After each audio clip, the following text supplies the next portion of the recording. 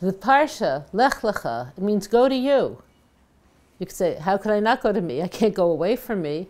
I can't leave myself behind. I'm always with me.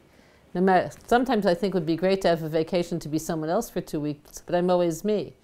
So it goes on, and it says, and where do you go to find yourself? It says, Ala aretz asher areka, which means to the land where I'll show you you.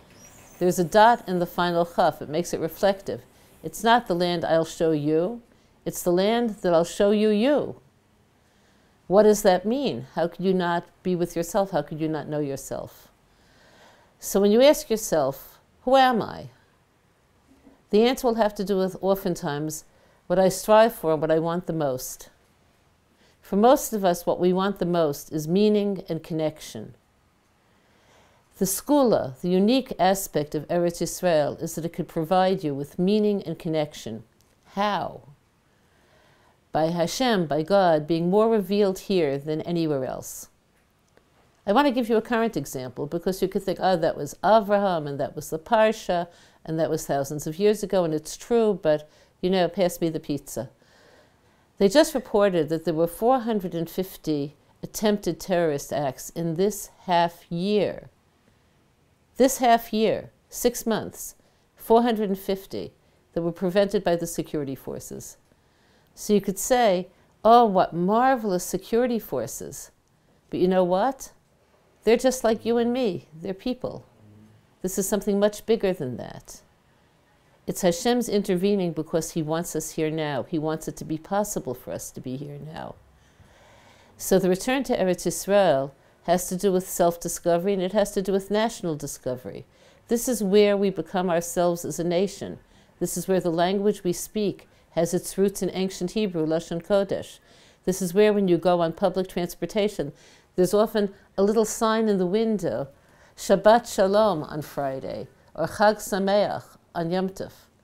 This is a land of national self-discovery. This is a land where even people who don't observe the Torah know that there's a Torah, know that we have a unique fate. You could often see what something is when you look at the end. The end of the story in this parsha is when God commanded Avraham with the mitzvah Brit Milah, circumcision. And He says, as a result of that, I'll be your God and I'll give you the land. I'll be your God. Well, isn't God everyone's God? No, it means I'll have a personal relationship to you, a relationship that you could experience and observe at a level that other people can't. The mitzvah of circumcision seems very strange. It's a strange mitzvah, but its message is so you could experience God even in areas of life that people don't associate with spirituality. When we have a land and you experience God, when you plow, when you plant, you sow, you take in the crops. Every 7 years there's a mitzvah called Shemitah, where you don't work the land, but you survive because of your reliance on God. This is what a land of self-discovery is about.